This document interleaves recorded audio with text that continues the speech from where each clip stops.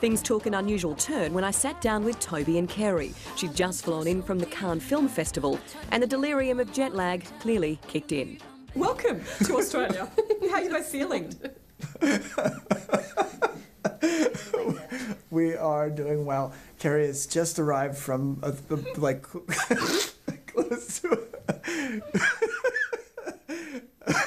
Oh no. Sorry. We can start again. That's okay, I want to give you a minute. Okay. I'm so sorry. Do you need to repair?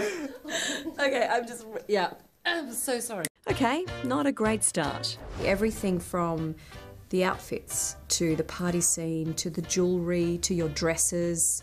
How was that for you, I guess, taking it all in? The minute you walk into, we had a... Oh God, Tobe, I was being really serious. So did you guys have some orange juice on the plane, or you're just really happy to be here? I've got a photo that I've dug up. This is Toby and Leo when they were young. I'm intrigued with your friendship. How has it evolved? Watch Carey's face as Tobey answers my question. We met each other when we were around 14, I think. So it's about 24 years, something like that. And I don't know, we were kids and we're just fast friends.